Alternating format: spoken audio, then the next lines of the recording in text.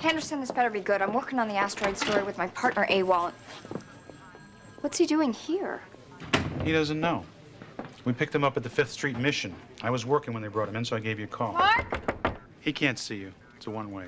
Doesn't matter anyway. He doesn't remember a thing. Where he works, who he is, me, you. Doc? Dr. Terry McCorkle, this is Lois Lane. Doc is our department shrink. What could have caused this? Several possibilities. I'd guess anxiety caused by this asteroid could be a factor. On the other hand, these cases are often triggered by some kind of physical trauma. Well, he got knocked down by a car and hit his head, but that was the day before yesterday. It could be a delayed reaction. Will he be okay? Physically, he's fine. Whether he regains his memory immediately, I don't know. Based on the battery of questions that we ask, it seems that Clark is suffering from what we call the Superman complex. Don't we all?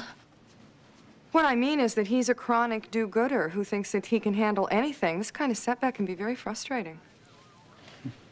Tell me what I should do. Clark needs to be surrounded by familiar people, do familiar things. It will come back to him in time. Just be patient with him. That's asking a lot, Doc. I can be patient.